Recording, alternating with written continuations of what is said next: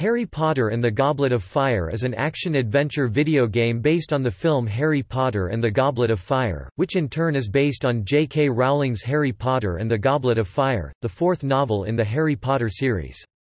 The game was released in 2005 to coincide with the release of the film of the same name, for Game Boy Advance, GameCube, Microsoft Windows, PlayStation 2, Xbox, and PlayStation Portable.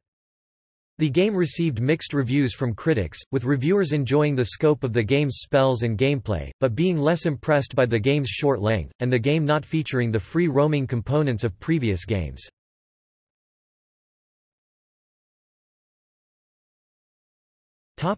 Gameplay.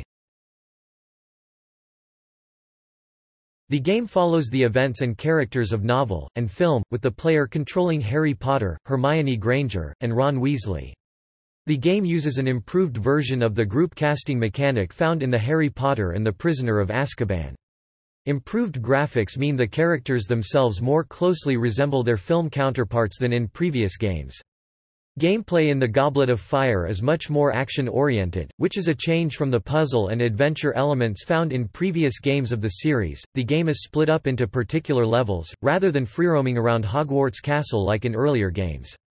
Levels are played from parts of the novel the game is based on, with levels ranging from the Quidditch World Cup, the Prefect's Bathroom, and the Herbology greenhouses, which can be entered from the in-game Pensieve. The game also features modes outside of combat, including broomstick flying, and underwater swimming. In a first for the series, players can play the game with friends, and can combine their magic and spells to make them more powerful. Players can also capture moving beans using Accio and increase their power with collectors, creature, and character cards. The game is divided into several non-consecutive levels, some of which are locked at the beginning of the game until the player collects enough Triwizard Shields to unlock it.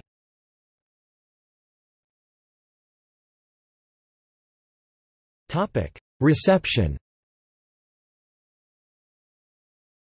Just like the previous Harry Potter game titles, Goblet of Fire has received mixed reviews, according to video game review aggregator Metacritic.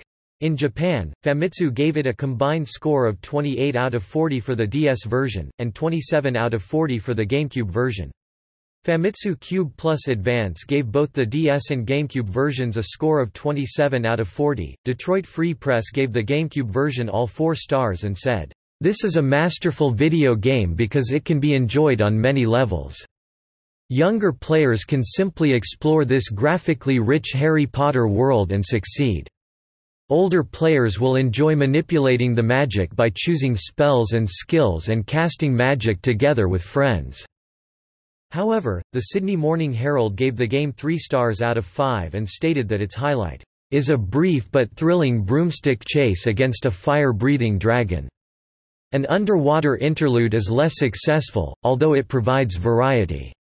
The PlayStation 2 version of the Goblet of Fire received a Platinum Sales Award from the Entertainment and Leisure Software Publishers Association (ELSPA), indicating sales of at least 300,000 copies in the United Kingdom.